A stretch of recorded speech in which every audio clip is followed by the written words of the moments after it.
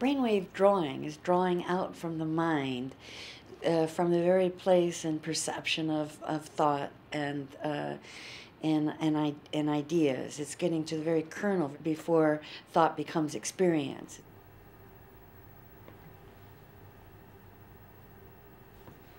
So it plays sculpturally with space and time and being and thought and the process of thought.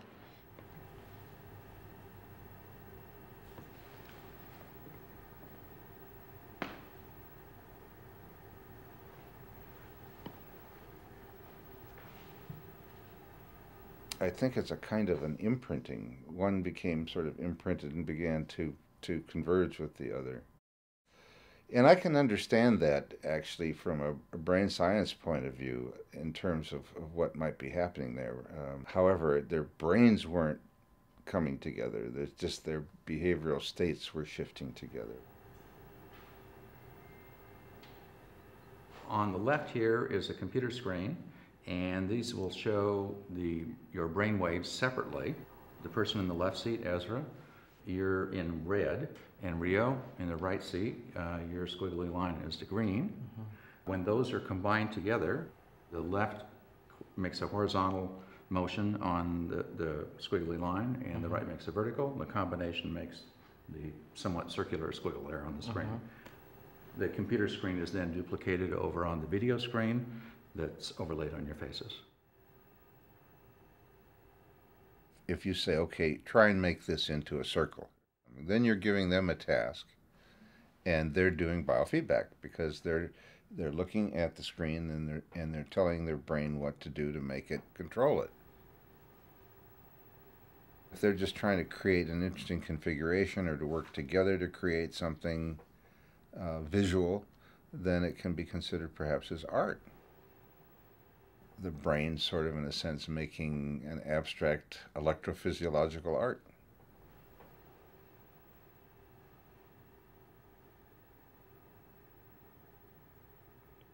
The consideration of your brain waves creating abstract art, involuntary creation of abstract art. I mean, where does that exist anywhere in art history?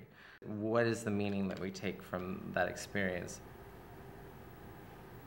To me, the visual medium almost, and the whole picture created between the two people's thoughts almost helps to just keep the participant in focus. You're not getting a canvas, printout or a giant paper of the picture that you're creating, but what you are getting is an incredibly dynamic experience. This is a reprise of a piece that we did in the 70s. In those days, there were no computers, and it was all analog stuff. We borrowed equipment from hospitals and put it all together and set it up in a museum environment. Nina was looking for how do we get the social aspect of a couple of people to create an image. And two people painting with a brush is one thing, but that's really two separate things. And so we were looking at how do we do that with the technology. And so we said, well, brainwaves, that's no hands.